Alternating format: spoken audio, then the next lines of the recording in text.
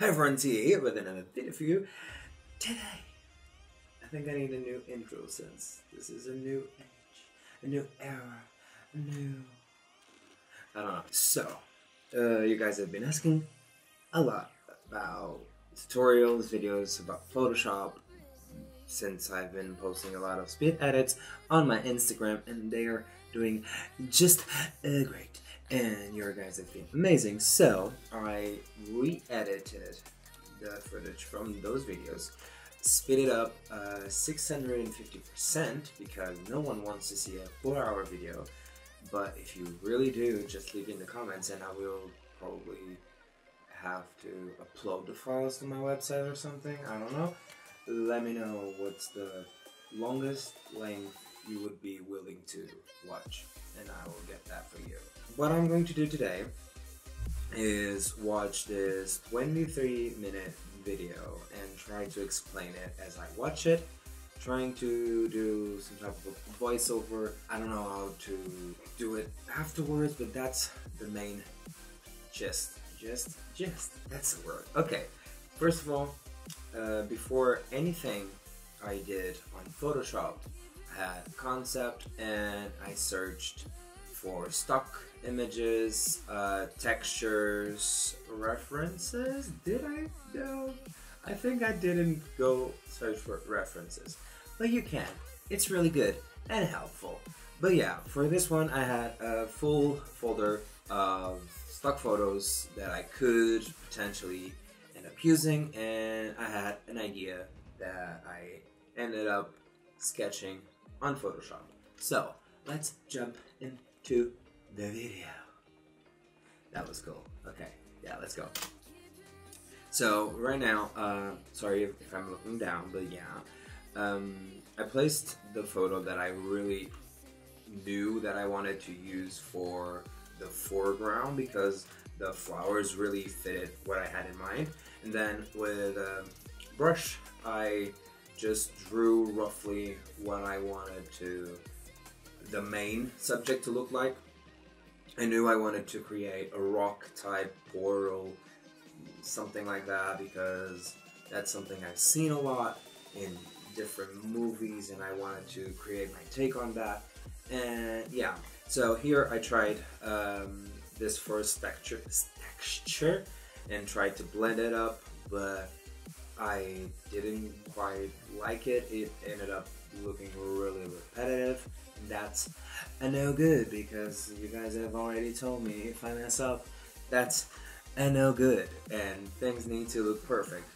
After I tried this stock photo of a rocky mountain, whatever the fuck that is, and I instantly knew that I had to work with this one because it really fitted my idea of the portal. So what I did was clip mask a bunch of layers of that stock photo and then just start layering them and doing the shape that I wanted to create. That was a really long process, let me say that. It's not easy. There's no push the button and everything happens and everything's perfect. That's not the case with Photoshop. There's a fucking fly here. But yeah, that's not the case. That's not something that will ever happen. And if it does eventually happen, that's a messed up because this is the fun part, the time you have to really do the detail stuff. Because that pays off at the end. But yeah, this is just me, so enjoy it. So busy, pushing out the misery, trying to find the peace in me. I wanna be.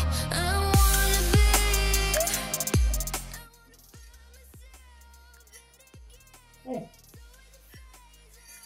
Look, I'm back.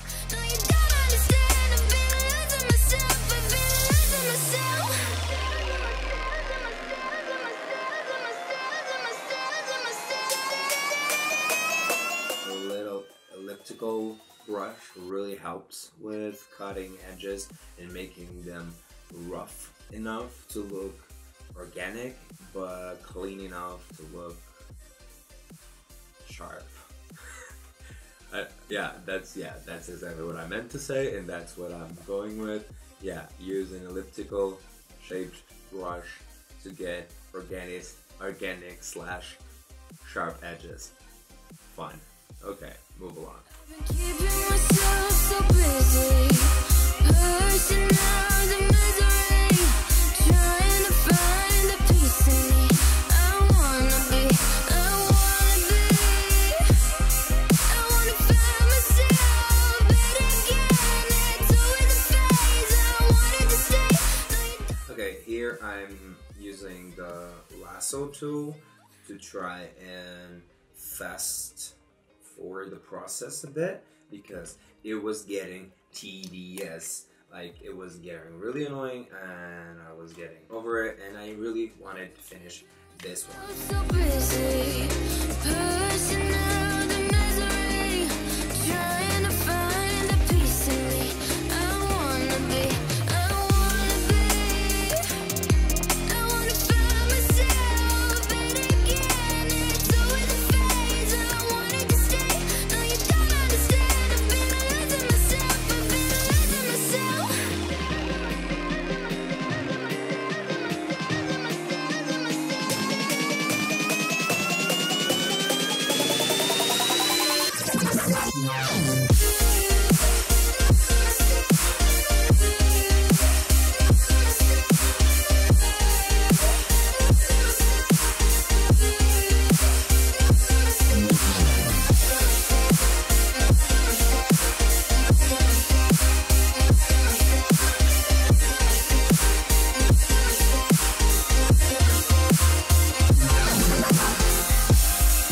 I've been keeping myself so busy, pushing out the misery, trying to find the peace in me.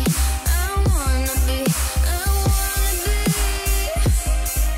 wanna find myself, but again, it's always a phase. I wanted to stay, no you don't understand. I've been losing myself. As you can see, I'm trying to follow the shape I created, but at the same time follow the shape of the stock that I'm using, because if you don't follow the shape of the stock, you end up with something that feels wrong. I've been loving the people around me, but so paranoid, yeah. Organic, fuck you, fly. God fucking damn it, go away. But yeah, try to follow the flow of your stocks. That helps a lot. Okay.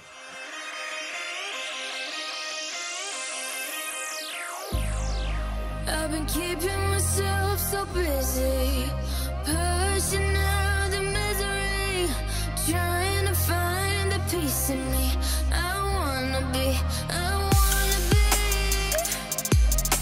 find myself, but again, it's always a phase. I wanted to stay, no you don't understand. I've been losing myself, I've been losing myself.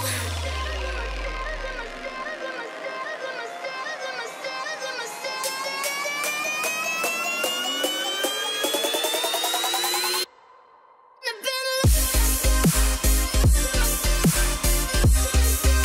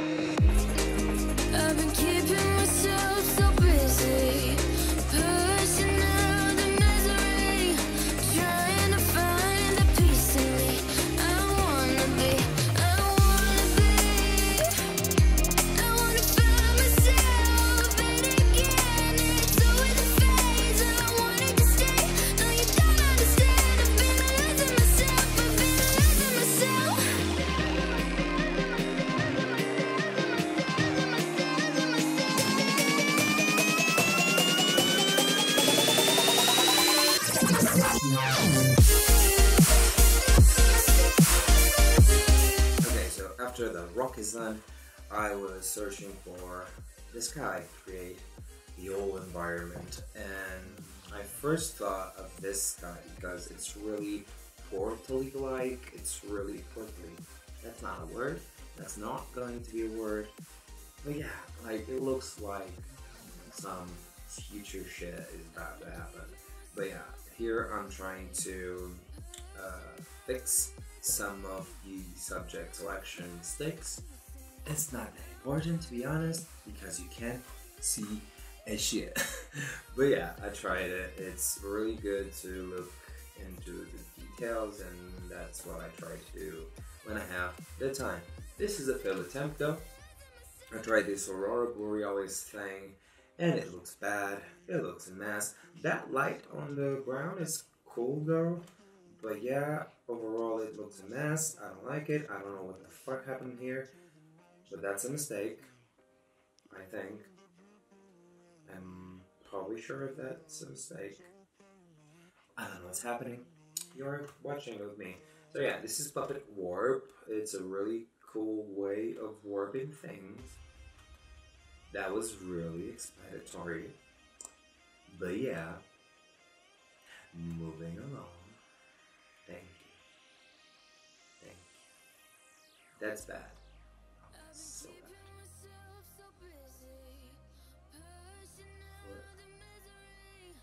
bad. Okay, so I changed the shape of it, and now I'm trying to clean up the edges so it looks better, I guess. But I don't know why. I don't know if this is the right thing. Let's see what the fuck happened. So this is the first jellyfish I tried to use. It doesn't have the same vibe as the one I ended up using. We all know that. Here I'm trying to start to put the values all the same across the whole image, because when you don't have the values corrected, it looks like the images don't blend together, and that's a really important thing to look for. That fly bell. That fucking fly bell. Okay, so yeah, this is the second concept. I thought of putting the stars inside of the rocky thing. It didn't work, but I kept it there for a bit. This is the final jellyfish. It's a sock. Some of you asked if I had drawn it, if I had painted it. No, it's a photo. Everything is a photo. Besides that, because that's not how tentacles work. But yeah, I like it. I don't know about you. I like it. So yeah, here it's mostly the finished piece, but yeah, here I just duplicated the jellyfish, gave it a bit of depth with bigger jellyfishes in the front and smaller jellyfishes. And jellyfishes, say jellyfish 5 times fast, you know. But yeah, bigger in the front, really use that fill blur defocus. It's amazing for this purpose. Jesus.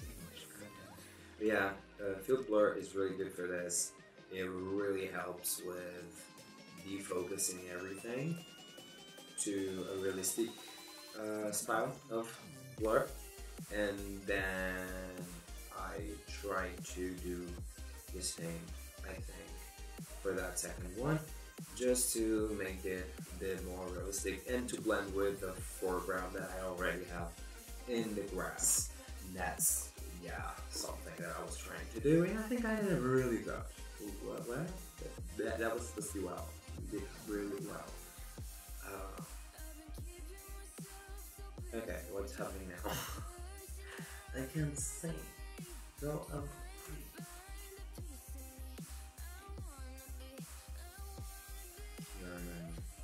That's really bad.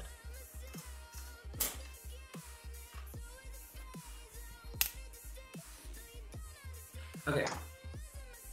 Shit. Oh yeah, this is just me cleaning up edges and cleaning up messes that are still there, probably, because I did a really bad and shitty job. This is something I really like to do. I find a cool color scheme from a photo, I blur the shit out of that, and then I use it as a color scheme over the whole project, and I put it on soft soft light, and use like 10 or 20 opacity, and that really brings the whole color scheme together before doing a camera raw and selective color thing, whatever. Yeah, so after that I did a bit of scales. I tried a bit of different colors for jellyfishes just so they didn't look all the exact same.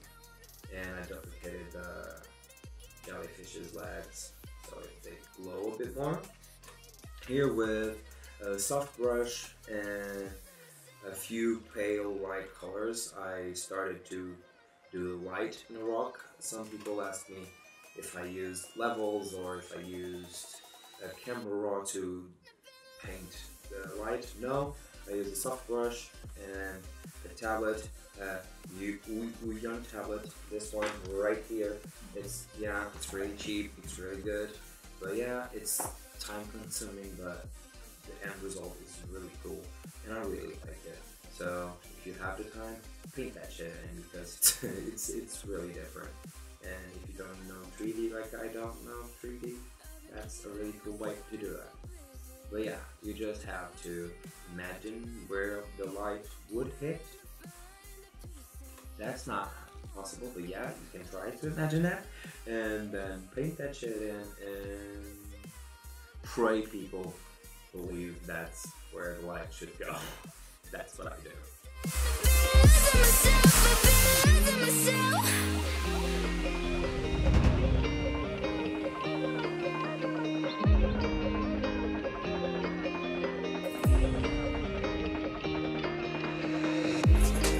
I've been keeping myself so busy, pushing out the misery, trying to find the peace in me.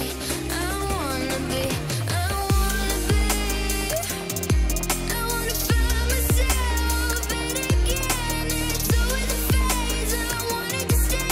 No, you don't understand. I've been losing myself, Okay, so right now I'm trying to create some elements around the whole photo to blend together, so the foreground didn't look really like fantasy-like. And I did this in my last post as well. I tried to blend some flowers with the colors of the jellyfishes, fishes. I really like that. It really works in my mind. And after that, I'm using some exposure layer adjustments to darken some stuff or lightening some stuff, just to start and create a cool light effect. This is a level adjustment layer, and I did exactly the same thing.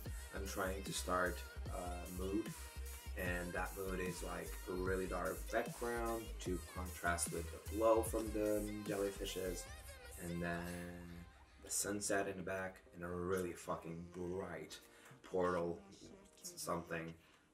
That thing on the rocks, really fucking bright. And yeah, that's basically what I'm trying to do. And after that, I just did camera raw, and on camera raw I do a lot of stuff, but that's a whole nother video, and that's a full-on video of why I do what I do and why I don't do what I don't do.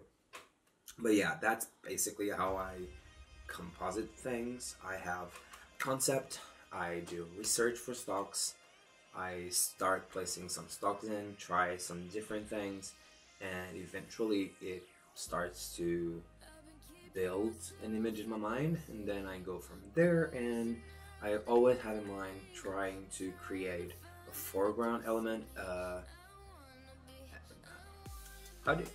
There's a background, there's a foreground, and that's that. Yeah, I try to put a foreground element, me, and the background element, so you have depth of field, and that really helps my images get a bit more life. And yeah, if you enjoyed this, leave it like, let me know what I did wrong, what I could do better, like looking into the lens and not there, because that's me, that's you. So yeah, let me know in the comments what you want to see from other videos, what other images you really want to know more about, the process or whatever. Let me know what the fuck you want me to talk about, because yeah, this is for you / for me a little bit, because I'm egocentrical, that's not a word, but yeah, let's go with that, and I'll see you in the next one. Goodbye, bye bye. I wanna be